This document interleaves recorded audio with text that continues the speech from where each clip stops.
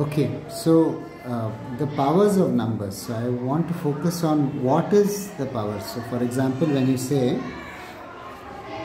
2 power 2, what are we talking about? Right?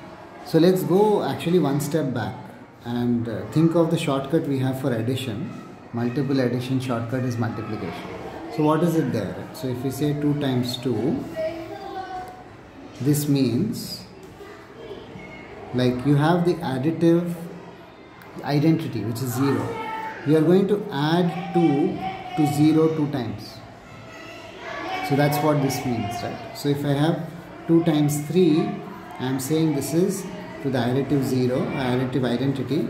I am going to add 2 3 times.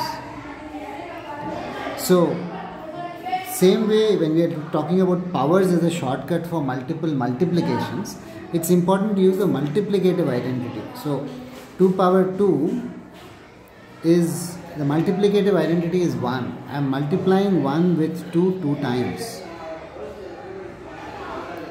Okay, so if I have 3 power 2, I am multiplying 1 with 3 2 times.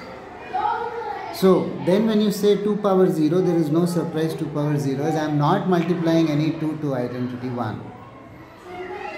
So you start with the definition that already captures 2 power 0 as 1. Okay.